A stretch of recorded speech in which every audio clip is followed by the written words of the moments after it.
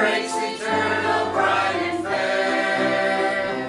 When the saints of earth shall gather over on the other shore, and the roll is called up yonder, I'll be there. When the roll is called up yonder, I'll be there. When the roll is called up yonder, I'll be there. When the roll is called up yonder, when the roll is called up yonder, I'll be there. Have you been to Jesus for the cleansing power? Are you washed in the blood of the Lamb?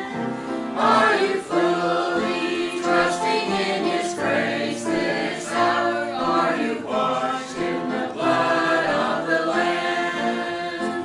Are you washed in the blood, in the soul cleansing blood of the Lamb? Are your garments spotless? Are they white as snow? Are you washed in the blood of the Lamb? I'm redeemed by love divine. Glory, glory, Christ is mine. All to Him I now resign. I have been redeemed. There's a place here to me where I'm longing to be, with my friends at the old country church. There with Mother we went, and our Sundays were spent, with my friends at the old country church. Precious years of memories, oh what joy they bring to me. How I long once more to be with my friends at Mount Calvary church. I'm redeemed by love divine. Glory, glory, Christ is mine. All to Him I now resign. I have been redeemed. Praise the Lord. Pastor Ray.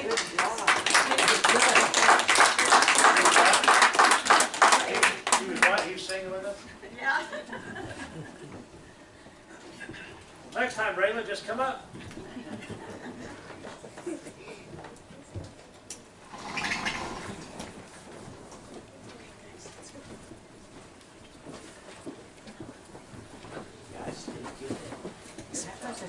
And bring your grandma and grandpa with you. We all sing, Rayla. Next time, just come up. You're welcome. Now, as you see in your bulletin, because I got to think about this, we have two parts to our message today. Two of the sayings of Jesus. We're just going to do the first one today. I thought about some things, and we're only going to get through the first one, which is fine. It's not a problem.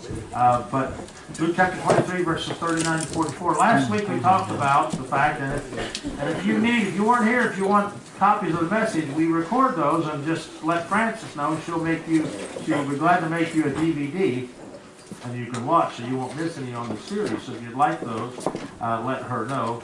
And they're free of charge, not like some of these people charge $20 for the videos and all that other stuff. But we have them for that reason.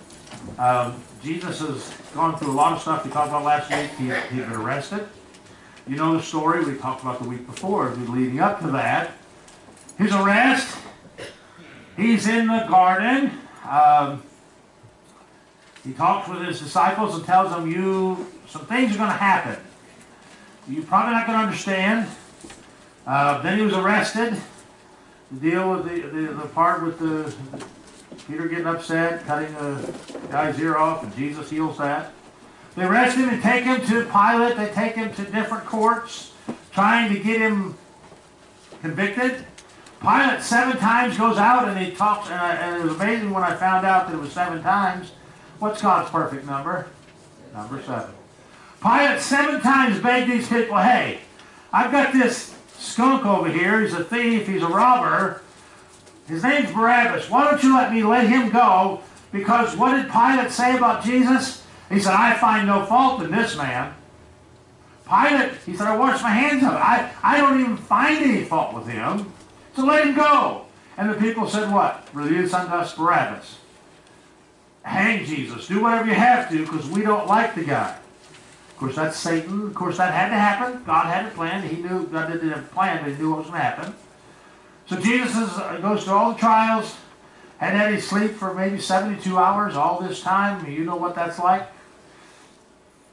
And then he has to carry his cross. He's beaten with a cat of nine tails 39 times.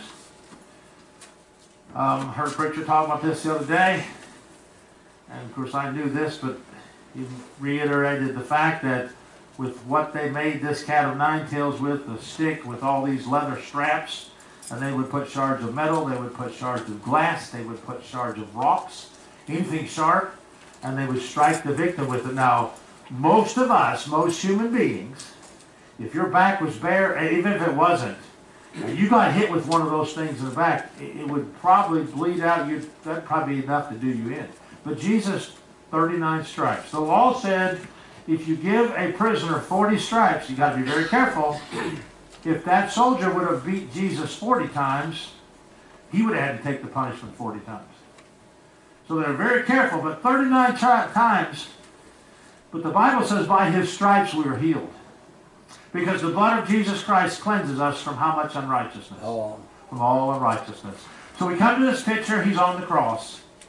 His arms, a nail had been put in each hand, and I mentioned last week, if you weren't here, we always say his hand, but doctors say that if you put something like that in the hand, it would rip out. It was more than likely what they always did was put it through the wrist. So you can imagine the pain.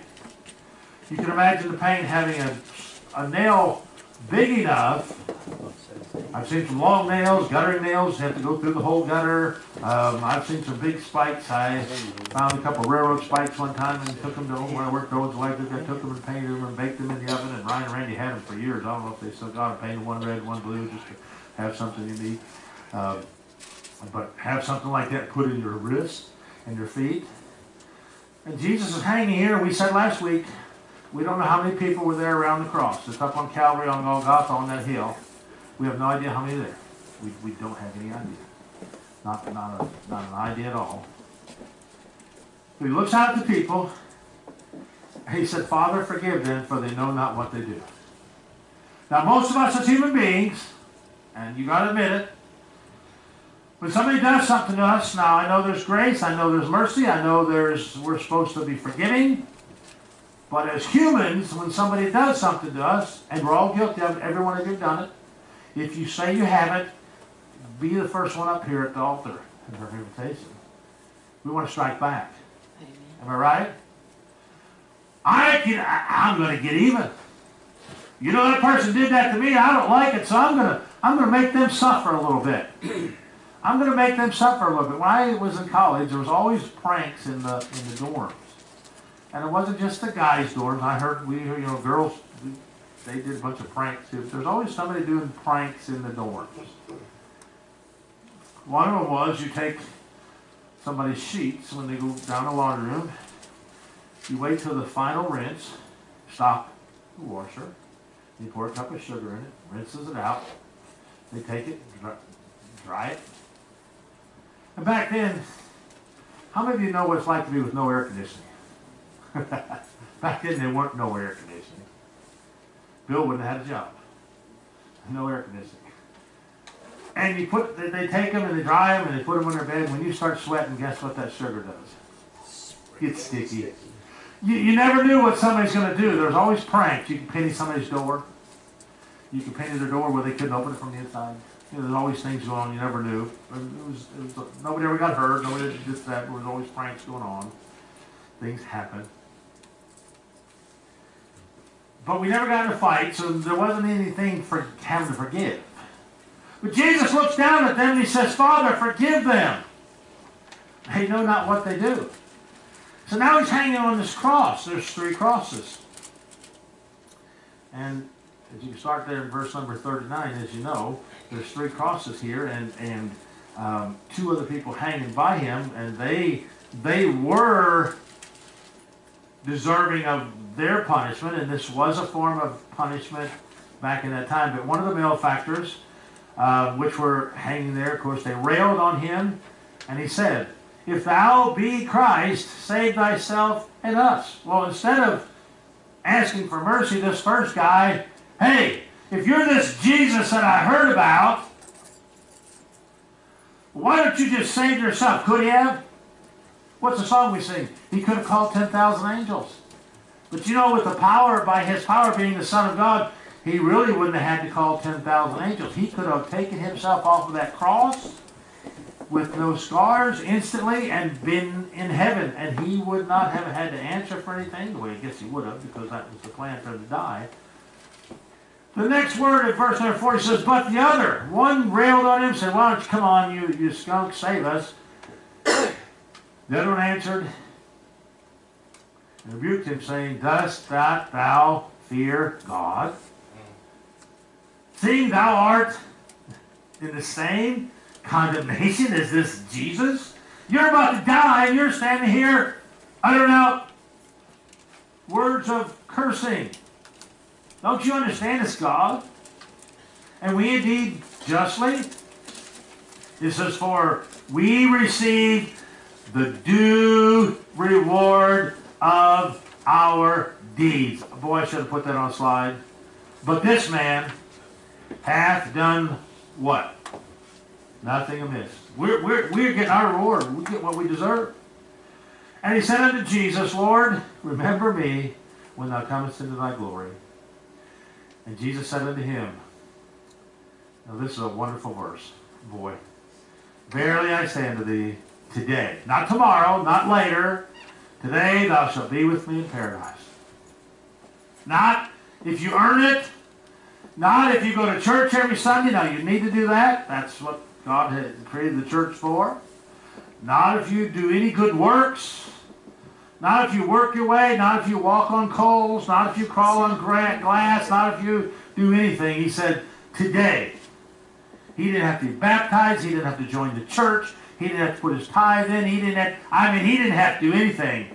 "Today thou shalt be with me in paradise." Before we go on, do you realize, and that you use it today metaphorically for the future, but the moment you got saved, Jesus said, "Today thou shalt be with me in paradise." Now I know it's time, and so we use it metaphorically for the time frame, but he said the same thing to you. So, number one, it is a word of pardon. Now this word spoke to a man that's fully aware of his sin. Many things we don't know about this thief. We don't know his name. We don't know his age. We don't know his crime. We don't have to. But we see the evidence of God's work in his heart. Now, just like all of you, to be friends with one another, we don't need to know your past. Some people talk about what they did, things they shouldn't have done. But in order for us to be friends, Christian friends, brothers and sisters in Christ, we don't need to know everything you've done. We don't need to know your past. We don't need to know how bad you were, how good you were, or how good you thought you were. We don't need to know any details about that. As Christians, we don't need to know anything about anybody else in the past except for up to the time they got saved. And then what we need to see and what we need to know and what we do see and what we do know is how Jesus worked on your heart. Because the moment you accepted him as your Savior, you became a new creature. Because the song says that we had this old robe and it had sin on it. And the new robe is spotless. It's never been worn. And we get to put this new robe of forgiveness on us. Because then from that point on, Jesus looks at us and says, you know what? I find no fault in this person. When a child is born, that baby may be covered, not maybe. I've been there twice. We're going through our classes, our Lamaze classes, the first one. One man was in there with his daughter because her husband couldn't be there. He was in there with his daughter. We were in our mid-20s, so he looked like he was about 9. No, he was probably 45, something like that. And they just gone out and ate pizza. And they showed this birthing process because they want you to see. They had these videos, at least in Springfield. They'd show you these videos and movies, and wasn't videos back then. It was movies. Remember the movies that were on the reels, and they'd show it because they wanted you to see what you expect. And birth is not the prettiest picture. That guy got sick, had to go out in the hall, and he lost his pizza. The nurse told us of another guy when he was in the delivery room with his wife. The baby was being born. He fainted. He hit his head. His wife and child went home in 2 days. He was in the hospital for 3 days. Things happen. Everything's not pleasant. Everything's not pleasant. Things happen in our lives.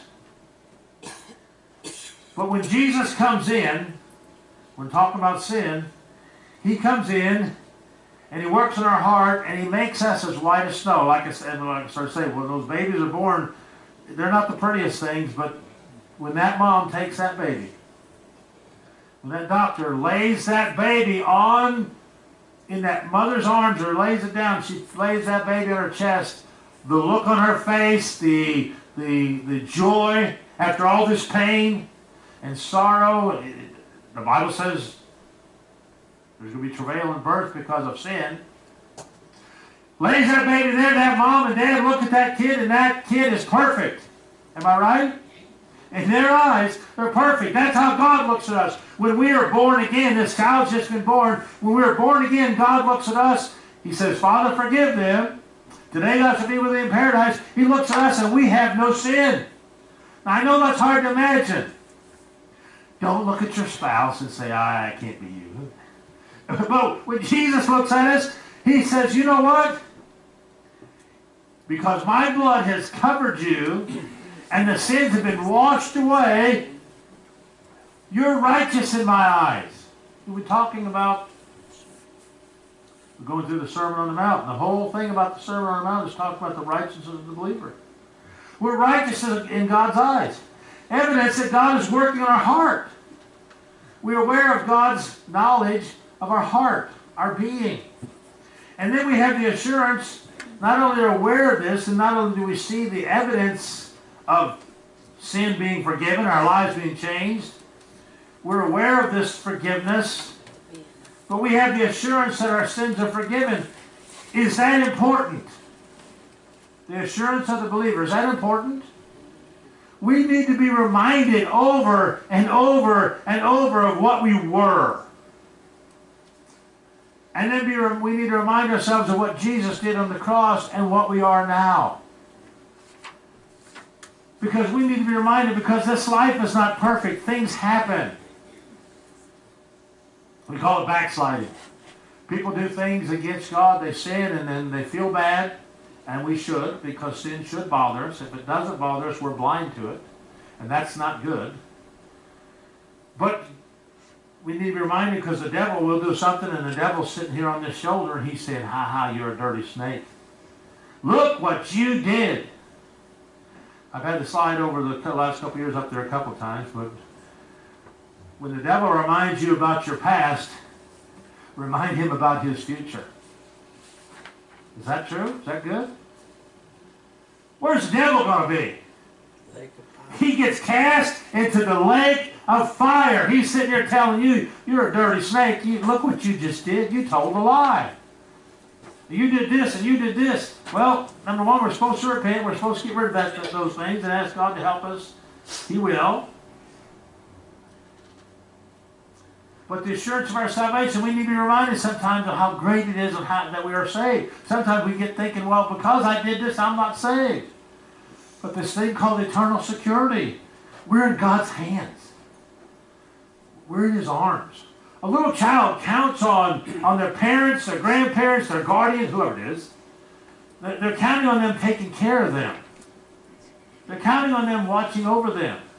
They have to rely on them. They have to, when they're young, they have to be fed Then they learn how to feed themselves, but then they get older and they start feeding themselves, but then they have to have until they learn how to cook on their own. When I was in the Cub Scouts at 7 years old, I started learning. We had to do certain things, and I learned how to make macaroni and cheese and cake mixes and things like that, and little things. But you learn it and you start cooking on your own, but you got to have food, but you got to have. When you raised your kids, did they come up every day and say thank you for washing their clothes, for making their bed, for making them breakfast, for making them lunch, for making them dinner, for cleaning the house, for buying them toys, for all those things? Did your kids come up every day and say thank you for all that stuff? You might have a child that was perfect and did that. Go back a generation. Did you do that to your parents? Did you thank your dad for going to work every day? My dad for several years worked in a machine shop, no air conditioning, a hot place, stamping out plates and all kinds of metal stuff. It wasn't, he come home and he was exhausted. In the summertime when there's 100 degrees outside, the humidity is 175%, he was exhausted. I remember he'd come in and say, can you guys, he said, I'll give you a nickel if you'll rub my feet. If I didn't have good shoes back then, I remember we wore black work shoes, but they probably weren't the best shoes and couldn't afford the best things anyway. But he'd say, yeah, I'll give you guys a nickel if you'll rub my feet. I didn't understand what he went through. But we're forgiven. Prayer is answered. We ask the Lord to save us. We had the promise of life from the Lord, and I'm talking about eternal life, but let's take both sides real quick. When we get saved, we have the promise of life eternal. Yeah, I'm going to spend eternity in heaven with God. But we also have the promise of a good life here on earth. Do you have a better life now since you got saved than before? Amen. Do you ever wonder? I do. Do you ever wonder what you would be or where you'd be if you weren't a Christian? Number one, if you weren't a Christian, you'd probably be home right now or somewhere. Dead, probably. What'd you say, Dale? Dead? Dead. And he's serious. Because when he was in the, I started to say delivery room. He was in ICU and had this meningitis stuff. They didn't know what it was, and he was literally hours away from leaving this earth. That's right. And people prayed. Carissa, when she had that surgery that time, they botched that surgery, and Sonny came in and said, they told Carissa that she may not make it, a few more hours, whatever, I don't remember the details on that. And we began praying, and we began telling people to pray. And the Lord came down and touched her body, and she's still here. God answers prayer. Yes. But I've also often wondered if I wouldn't have become a Christian, if the Lord would have said, okay, I was 15 when I got saved. At 16, would he have said, okay, I'm done dealing with you? At 18, I'm done dealing with you. At 20, I'm done dealing with you. I have charge of your life. I don't know that. You don't either, but have you ever wondered what you'd be, where you'd be? So then next, it's a word that is personal. Personal. He said, today thou shalt be where? With me. We all like to be with people. You go visit somebody's house, you visit them, when I was in Brooklyn, when I was 12, we went to see my Butch's cousins. Aunt, uncle, or cousin, or somebody lived there in Brooklyn. We went past Yankee Stadium, and I was a kid, and I thought that was a big deal. I took a picture of LaGuardia's just across the bay from Citi Field where the Mets play. Took a picture of that. And then the field next to where they play the U.S. Open, that's right there. Took a picture of that. Not a big deal. I'm just show the age. I wouldn't want to go there anyway unless the Mets were playing the Cardinals, so it wouldn't matter anyway. But I was there and things changed, like I said. But he said, you're going to be with me. We like to be with people.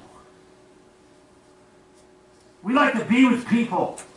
Most people do. There's guys that out in the woods, live 40 miles out and never saw anybody for 20 years and their beard's this long and never took a bath and all that stuff. But we like to be with people. He said, today thou shalt be with me in paradise. I'm going to be there to help you. The thief cried out for a personal salvation.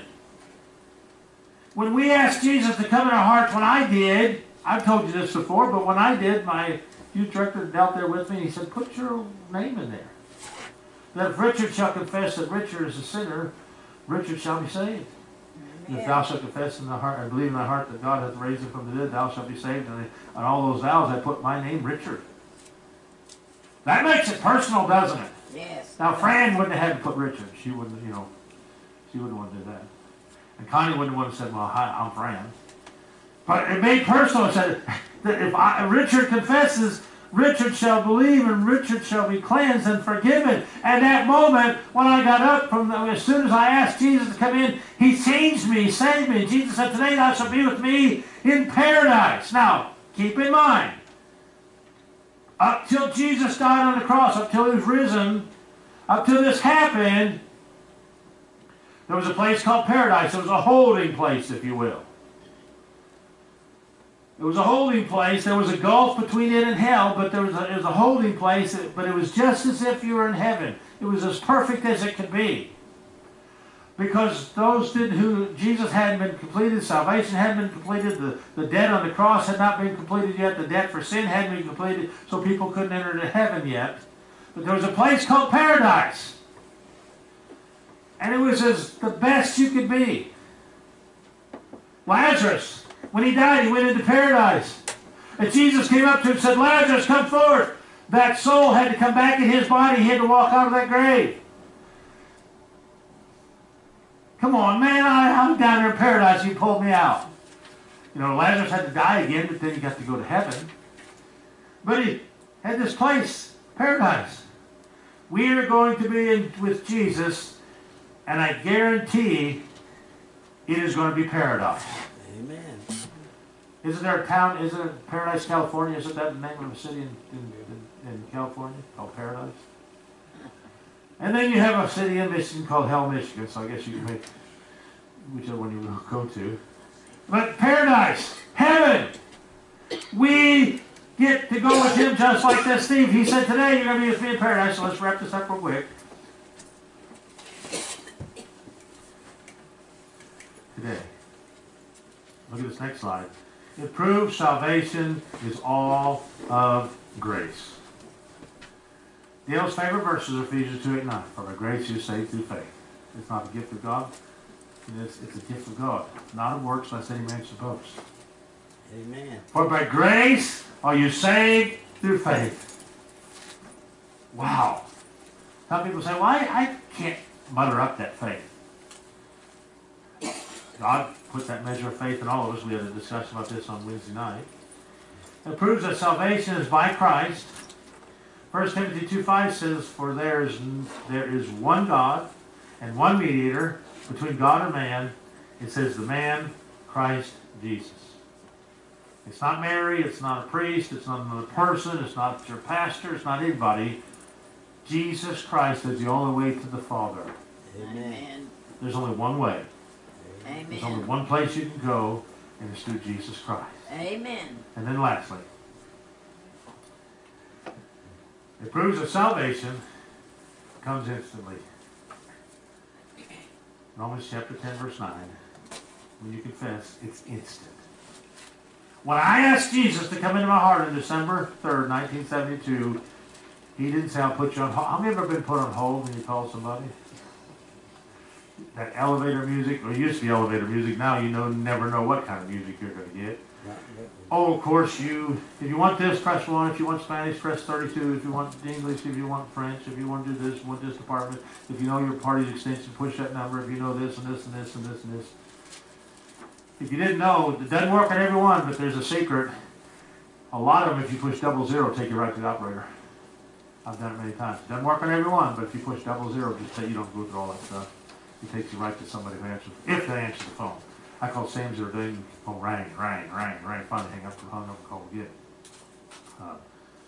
With all this shortage because this coronavirus, we were over there Thursday. Toilet paper, paper towels, everything was out. Sam's has a big wall that there's not one. All the antibacterial stuff's gone, all the soap's gone, everything. So I told Sonny, I said, if you go to Sam's, if they do have toilet paper and stuff, go ahead and get some so we'll have it, stock it up. So she went the next day, they did have some, but I walked back there and there's still a whole bunch empty, it's still there. I was back there on Friday. But salvation is instant. When I said, Lord, save me, Like I said, he didn't put me on hold. He didn't say, I'll get back with you. He didn't say the check's in the mail. He didn't say, I'll send a letter of recommendation. When I stood up from that place, I was saved. Amen. Instantly. Now we say things are instant as we close. We like instant things. We want things fast. There's instant coffee. There's instant everything. You know, you just have to wait a long time for these things. And then right after the World War II, they came up with TV dinners. You didn't have to come home and fix dinner. You could just pop that thing in the oven. Back then, you had to didn't have microwave. You put that thing in the oven, and in a half hour, 45 minutes, you had a dinner. Tasty dinner. Did you see the one up there a while ago with all the old prices from Kentucky Fried Chicken? Man, I couldn't remember how cheap those things were. But instantly, we want things instant. And we think they're fast. We want to order our food. We want them to hand it to us as soon as we give them the money. And we want it to be hot and juicy, right? Am I right? We don't want to wait. Amen. One menu we had in the restaurant I worked at said, remember, good food takes time. Yeah, that's And right. so it does. Well, I smoke things. I'll smoke them for 6 to 8 hours and put them in the oven for 2 or 3 hours. Get it real tender. Francis hates that barbecue when he gets to the restaurant. We want instant gratification. When I got saved, Jesus said, bam, you're saved. Today, thou shalt be with me in paradise.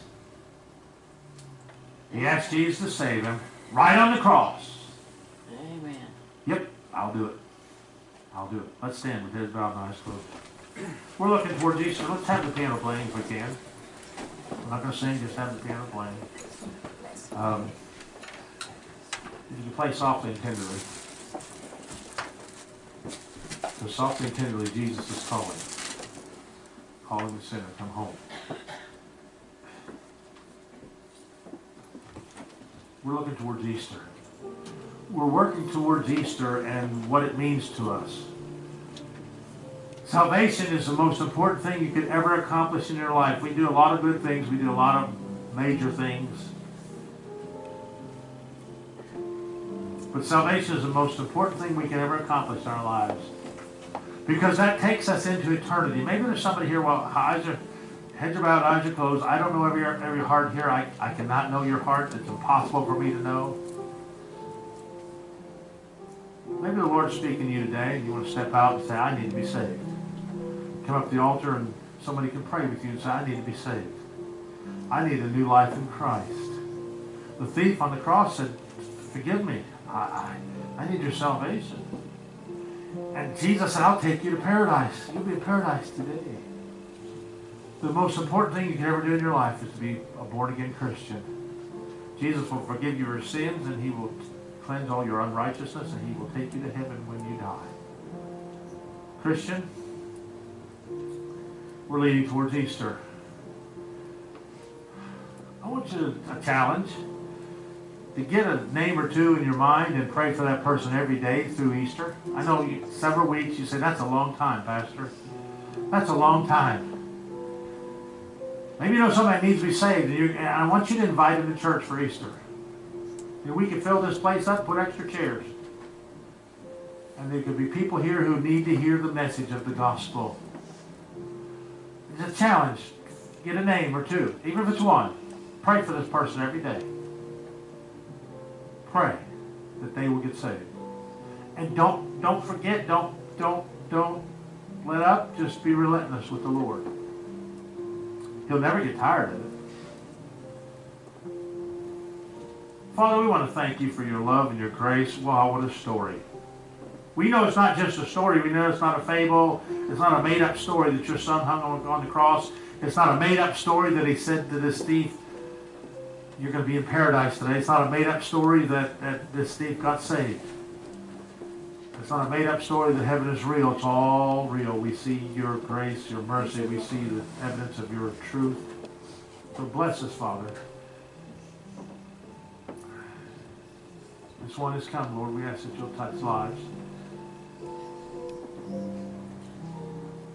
Lord, we want to serve you in a way that only we can.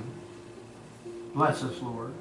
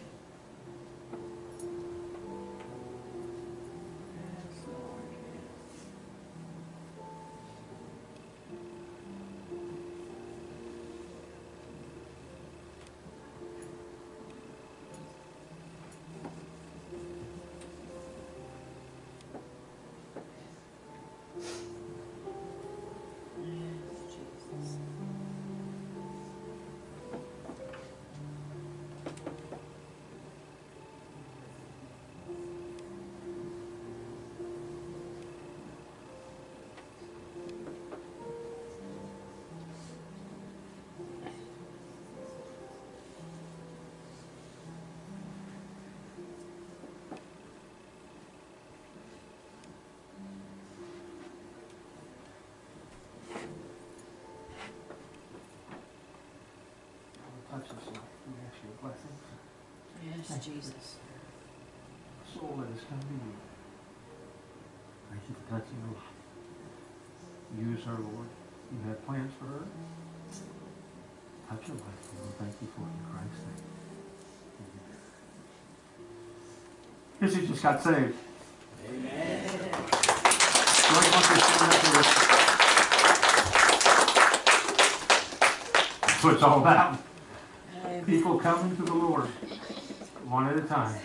One at a time. She's had a rough life. We were praying for her for a long time. God forgives everything. He touches our lives. Maybe you remember when you got saved, what it meant to you.